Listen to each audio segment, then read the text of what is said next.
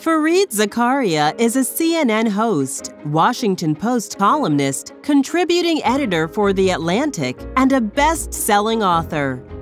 His award-winning journalism spans domestic and international affairs and has included interviews with CEOs, military officials, and world leaders. Last year, Mr. Zakaria addressed the Ohio State University graduating class of 2019, where he spoke about a growing urban and rural divide. He said, "We have become two nations, separate, isolated, and unequal." His solution to the forces that are pulling America apart is national service.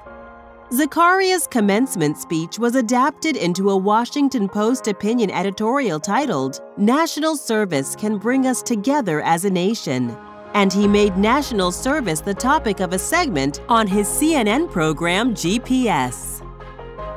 The question we should be focused on is, what can we do to bring the country together? Surely this has become the question of our times. One answer that I've been increasingly drawn to is national service. Now, there are many ways to design a national service program. A voluntary system will probably work better with strong incentives like loan forgiveness and tuition support at its core.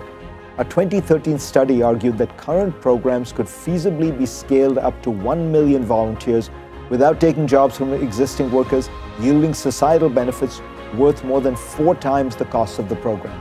And the programs that already operate in this space, like AmeriCorps, do good work and have stunningly high approval ratings from their alumni. 94% say they gained a better understanding of different communities. 80% say the program helped their careers. He concluded by saying, "National service will not solve all of America's problems, but it might bring us together as a nation, and that is the first crucial step forward." For using journalism to raise awareness and to encourage Americans' participation in national service, Voices for National Service honors Fareed Zakaria with the Service in Media Award.